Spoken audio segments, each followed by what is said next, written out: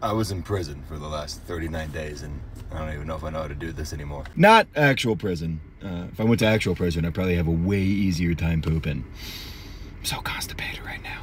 It's a joke about butt stuff, but I digress. You see, I told people that I would be on camera 24/7 until a clock that they had control over hit 0 seconds. And you may ask yourself, why would you do that? Money, you dumb cunt. Read a book. I was a bit aggressive. I apologize for you being stupid. And I didn't think it was going to last that long, but I'm a man of my word. I said I wouldn't leave until the timer hit 0, and that's exactly what I did. I'm back now, and sure, I got fucked and stayed fucked, but how can I sell the merch if I don't do it myself, you know? You may remember that I'm having my first kid, a little girl. I will keep you guys updated on that here in the next couple videos. We got a name. That's exciting. If you were part of the Twitch stream, don't ruin it, you fucks. So yeah, back to mediocre content, just, you know, with a kid, I guess.